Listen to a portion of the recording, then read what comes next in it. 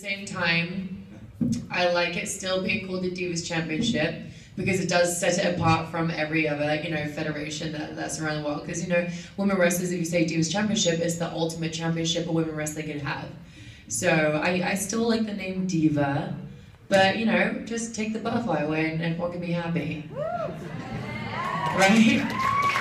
Not all of us are girly girls. Right? Maybe we could replace it with a unicorn or some other... Shut your mouth. I will puke rainbows over you right now. And I got you a late birthday gift. Oh, you did? Thank you. Aw, none of your business. It's from my account, but added me. It's an Akadakasha. By Akadaka, I mean ACTC. Thanks, brother man. Sorry, I like to whip out an American accent now and again. It's not great, but at least I try. Ours isn't either. What? Our accent's not great either. Actually, I realize if a British person does an American accent, it's a lot better than when Americans try to do a British accent. It all sounds like the cast of Annie when Americans try to do it. They're like, oh, hello, can I have some more? And I'm like, oh my gosh, you don't sound like that. I'm slightly offended. What'd you say? I will slap you with this microphone. Okay. Is yours not working? That's sad. There we go. Okay. I heard that they are going to be replacing Naomi on Total Divas with Amanda from Tough Enough. Is that true? Oh my god, I have no idea.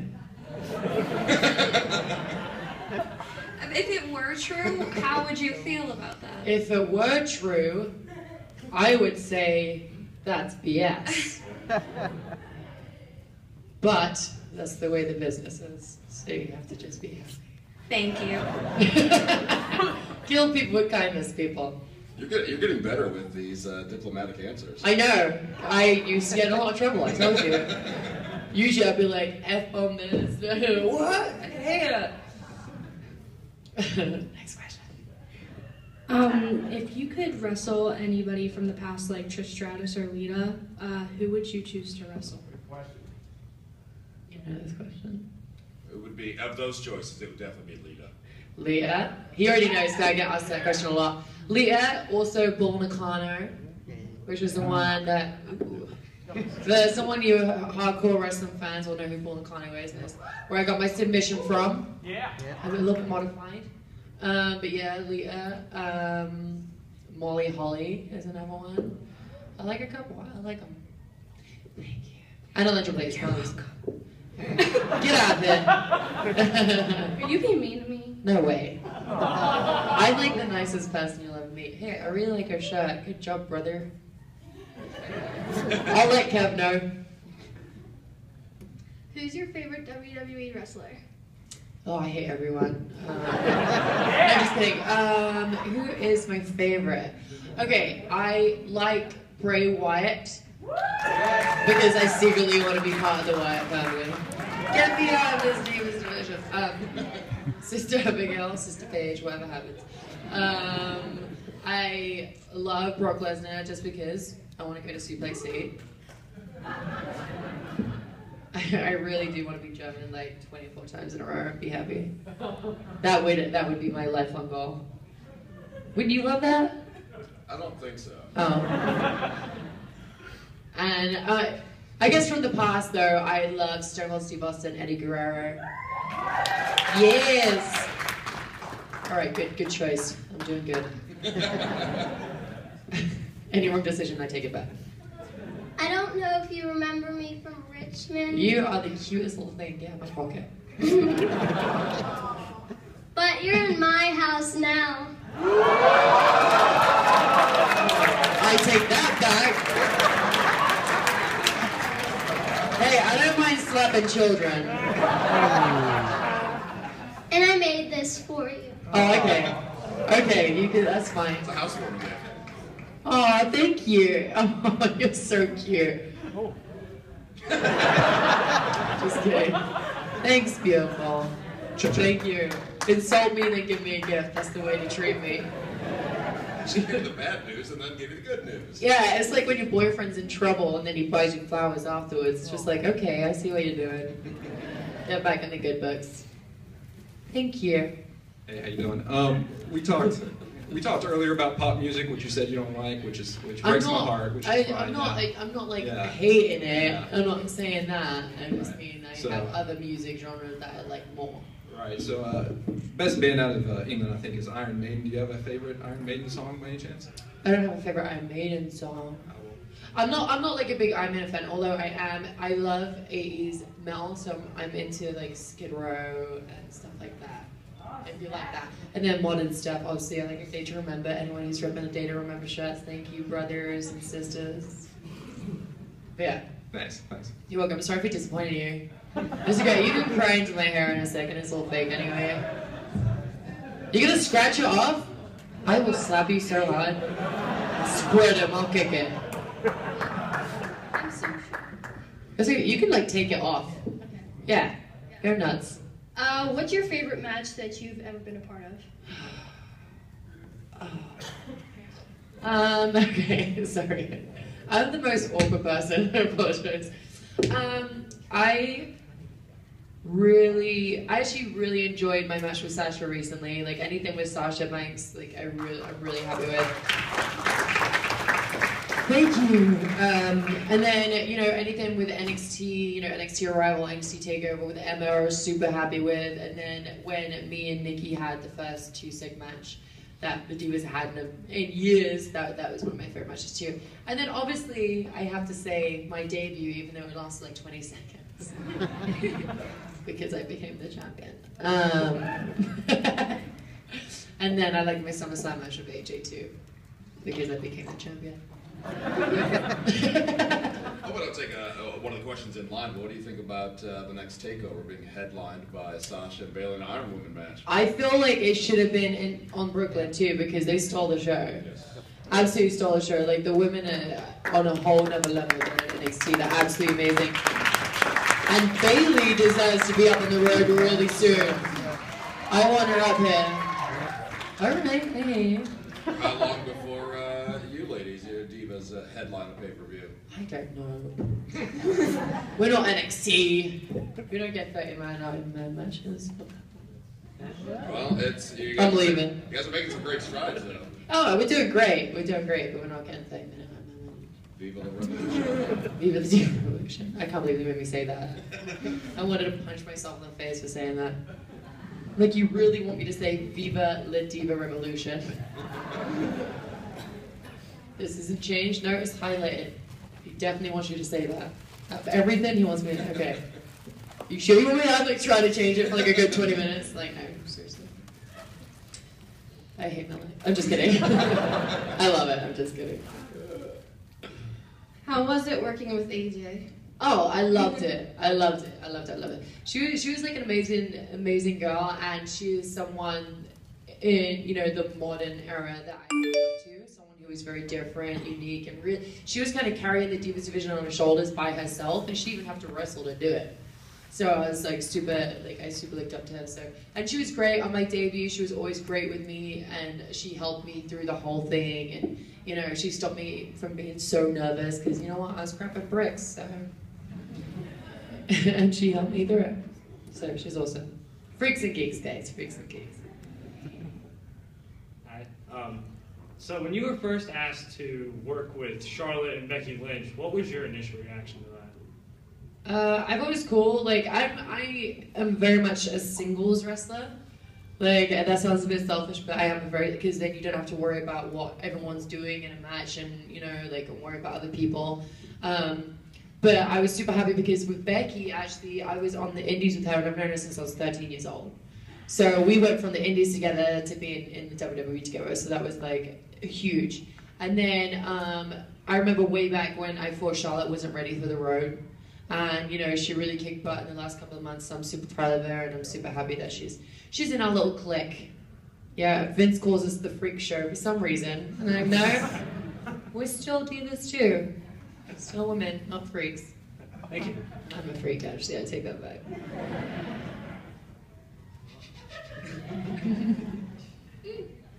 Oh yeah, Paige. I was gonna ask you. Do you think the women will ever do like a tables or like a ladder hardcore match? I would love to. What do I say?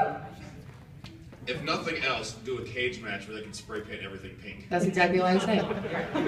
There we go. The Money in the Bank, pink suitcase, tables, pink tables. Like it's girly, but let's go through it. You know what I mean?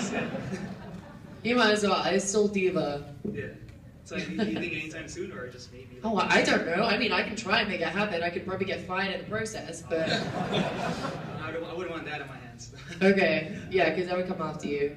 Thank you. Hi, what are some of your favorite A Day to Remember songs? I love All I Want. Oh, all right. Okay, I like that. And Second Sucks. If you hear Second Sucks, it's a very angry song, but you know, it's about song. It's about, if you have an enemy, it's the perfect song for an enemy. And you know what? I suck with people, so I hate a lot of people, so it's perfect for me. I'm just kidding. I love every single one of you. Just most divas. What does it feel like when you hit the mat? Oh, you can take it off, buddy. You're so cute. What does it feel like when you hit the mat? Hurts. I don't know. You have a lot of adrenaline inside you, though. So when you take a bump, you can't feel it too much. The wind gets taken out of you a little bit, and sometimes you can get a little bit of whiplash. But afterwards, when the adrenaline's run down and you know you're cooling down, that's when you start to hurt a lot. Yeah, I'm 23 and I feel like I'm 50 in the wrestling world.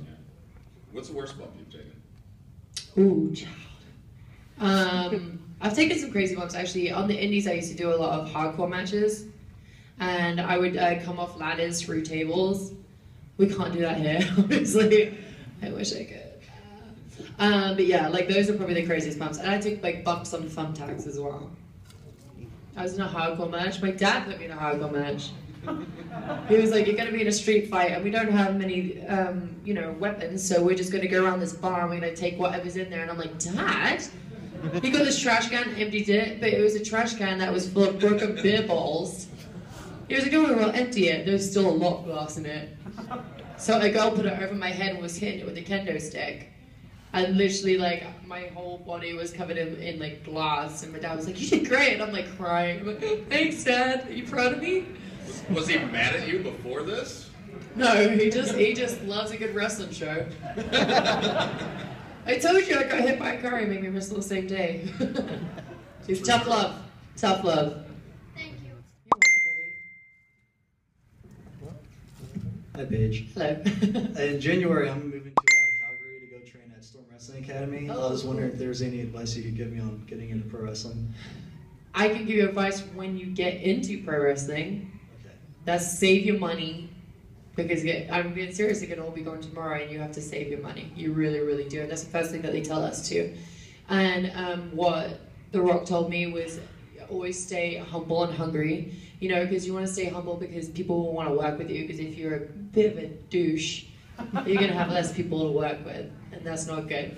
And then always be hungry because you always want to set those goals, you know, and carry on reaching goals. Like, you know, I've been Divas Champion twice. But I feel like I could do more than that. I can be Divas Champion more. I can be on more WrestleManias. I can headline a pay-per-view. You know, like always have goals.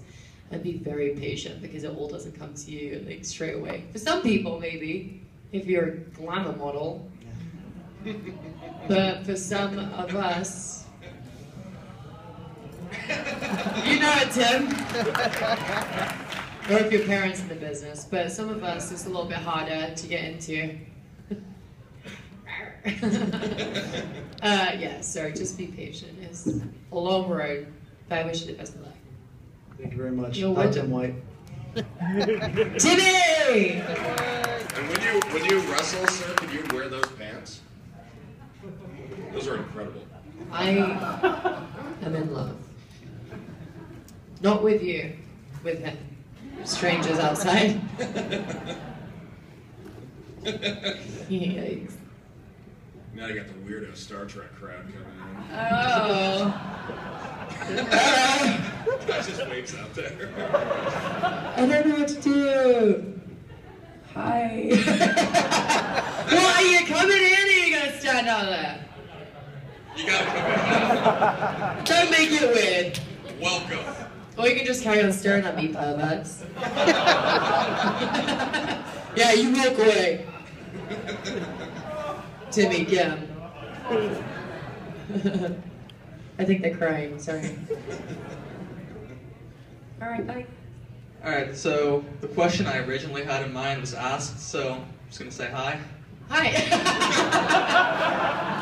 So done, this is over.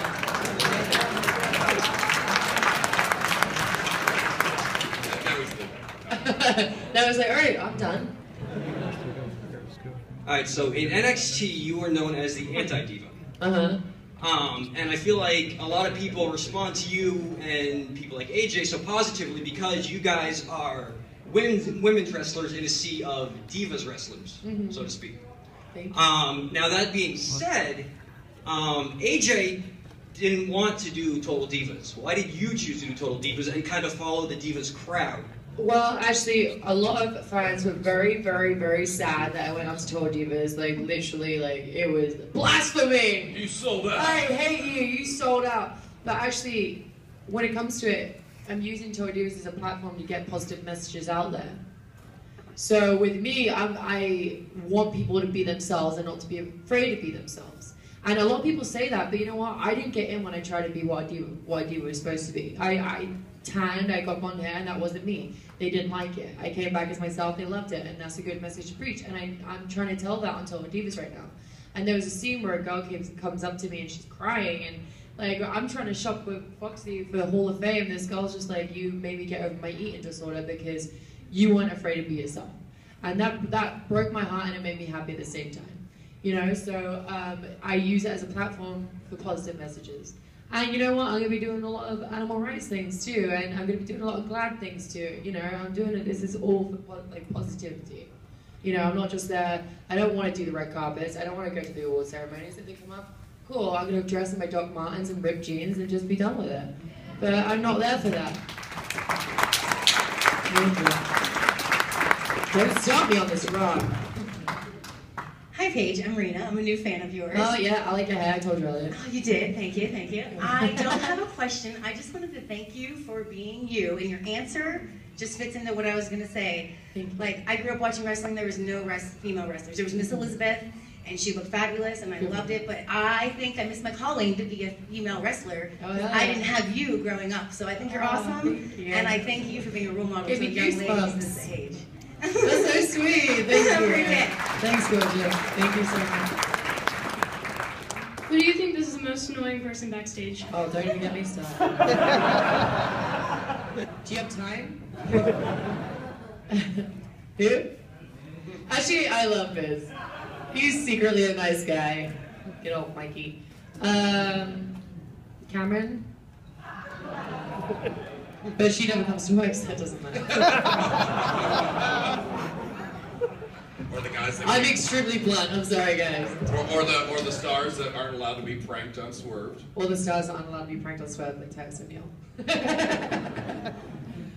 He's nice now, he forgave me for electrocuting him. Hi again. If you ran the company itself, like if I ran for president, yeah. If you were Triple H or Stephanie, how would you run the company? I think they're doing, you know, a pretty good job right now. I would probably change up the matches a little bit because we, you know, there's only so much you can see Dolph versus Rusev, and, you know, and like so many, you know, 3 girls tag matches you can see. That's why I actually went into Vince at SmackDown and I changed the finish, like, to our match on SmackDown to the brawl because I was like, I feel like it needs something different. Like, it needs to be spiced up a little bit, and Sasha was all for it, so then we did it, and it got a great response, and, you know, that was the second day in a row, the crowd were chanting, "This is awesome," which is amazing. So, yeah, I would just spice it up a little bit. I wouldn't just keep having the same thing, but it's not their problem. It's the right team. Thank you. How old were you when you started to like train for wrestling, and what advice do you have for somebody who wants to be a diva in the future? Okay, so I gave someone the same advice earlier. Humble, hungry, stay patient, save your money. But I actually started training when I was 13. Had my first professional match when I was 13. Yeah, so I grew up in the wrestling business. I was with my whole family, but my brothers would take me in the ring during my dad's training school, like academy, and they'll like show me some stuff. We used to do like that rock band dance bar, like what we used to call it. We used to basically just rip off all the wrestlers like Stone Cold and get rock bottoms to each other. But you know, I knew some things. But yeah, professionally I started when I was 13. 10 years later, still around. She kind of looks like Nikki Bella. Do you see her? Just, Oh, don't. I mean, just instantly just want to like. No, I love Nikki Bella. You know what? The Bellas get a hard time, but those two, if you see them backstage, are one of the hardest